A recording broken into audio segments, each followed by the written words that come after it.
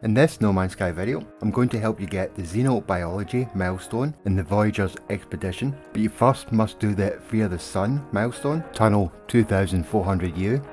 And then when you get to the 4th rendezvous point, go to this planet here. The rendezvous point is in this system.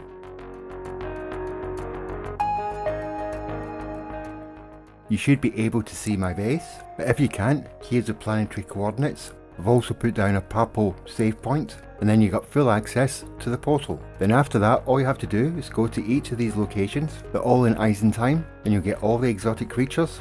Oh, and there's a little robot surprise at the end.